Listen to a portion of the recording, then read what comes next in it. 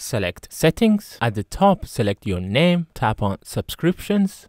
Here you can see the list of all your active subscriptions. As you can see, Apple Music would be renewed on 2nd of June for £10.99 a month. So to cancel it, select it, and here simply tap on cancel subscription. The good news is that even though you're gonna cancel now, we can still access Apple Music until the final date of the renewal. So tap on confirm to confirm the cancellation. And now you should get a message saying your subscription will expire soon. If you tap on back, you could see that the Apple Music would expire on the 2nd of June.